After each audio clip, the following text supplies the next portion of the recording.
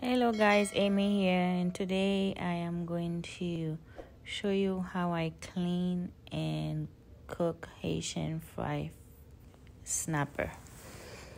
So right now I already cleaned my fish the first time, and I remove all the inside, I remove the scale, and I soak it in fresh lime and lemon juice and salt. I rinse it out, and now I'm ready to season it. I have those habanero pepper, and I have green onions. I'm squeezing another lemon juice on it. These are the seasonings that I used.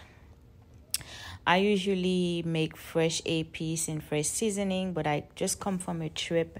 I didn't have time to make APs, so I use the dry seasonings that I have on hand.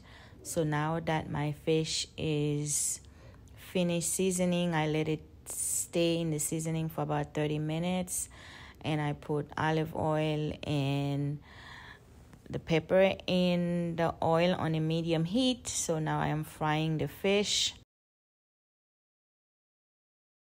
As you can see, the fish is still frying.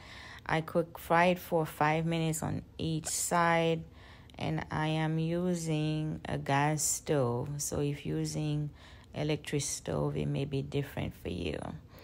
So I just want to make sure I put it on medium heat so it doesn't get burned. 5 minutes on each side. And once that's done, I remove it from the heat, and I put two more. I think I cooked about 5 fishes total. We had it for dinner today, and it was a hit. The kids loved it. This is the fish, you guys.